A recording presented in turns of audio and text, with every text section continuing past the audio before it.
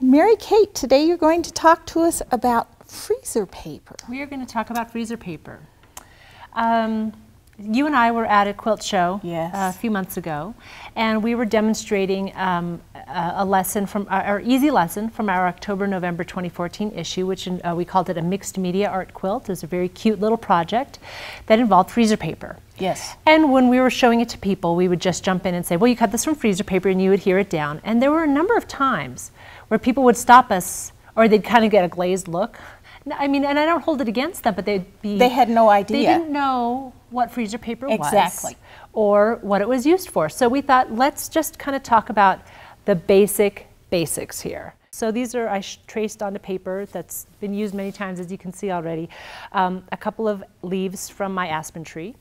And then I took freezer paper and laid it on top, shiny side down. Yes. Matte side up. Just lay it on top. And you can see, if you might want to use a light table or a window, but even so, if your lighting is pretty good and your eyesight's pretty good, you can see through that. It's transparent enough. And just trace your shape, you know, with a pencil or a pen, whatever works, and then cut it out with paper scissors. And you can cut as much detail into that for this application as you want.